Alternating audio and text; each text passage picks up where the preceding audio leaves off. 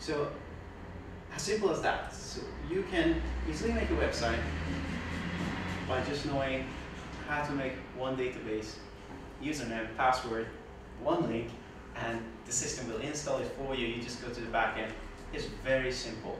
The last thing I want to support before you guys fall asleep is about the article managers.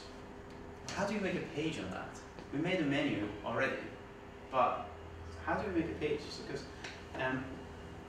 we don't want to mess around with this website anymore. We'll just go back to our website. This is the last thing.